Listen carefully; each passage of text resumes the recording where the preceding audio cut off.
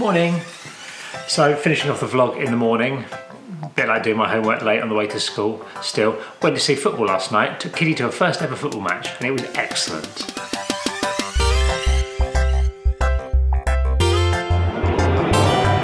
Excited? So Kitty decided she wanted to support Crystal Palace. The reason for this, one, she was born quite near to Crystal Palace, and two, they have an eagle that flies before matches that comes from our village.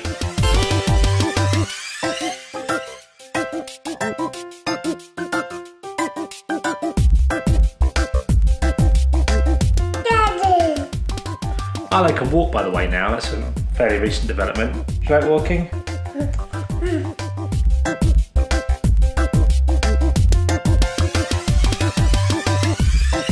Now, I wasn't too sure how excited Kitty was going to be by the football match, but I'd sold it to her on the fact it was Eagles v Wolves, and that sounds a lot more exciting on paper than it probably is in a cold, rainy stadium. Her first game had everything. It had rain, it had a long queue for food or drink, it had wayward passes, it even had a narrow 1-0 defeat to Wolverhampton Wanderers, setting her up for the crushing disappointment that supporting a football team has.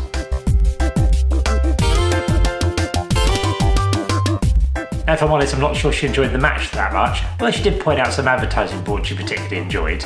However, what she did like was the nice day out with her father. We went out for some food afterwards, got some Chinese food while we waited for the traffic to die down, and had a lovely day all round.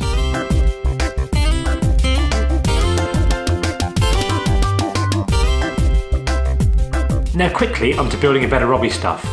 As you know, we're almost at the end of week 1 of building a better Robbie. I thought I'd add one more rule.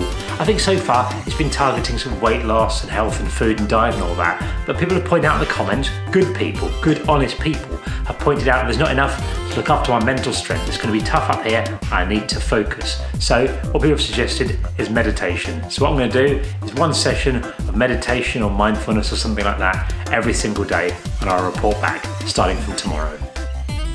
One more thing, I know I wasn't allowed drinks other than water and tea and coffee. I had a Bovril at football yesterday. Now I think that's all right. I think it falls under the tea, coffee sort of rule. I think it was quite cold, I needed a Bovril. So I think that's fine, I'm comfortable with that. If anyone's got a problem, let me know in the comments. But I think we're all right. Anyway, better get on now. I've got a busy morning ahead of me.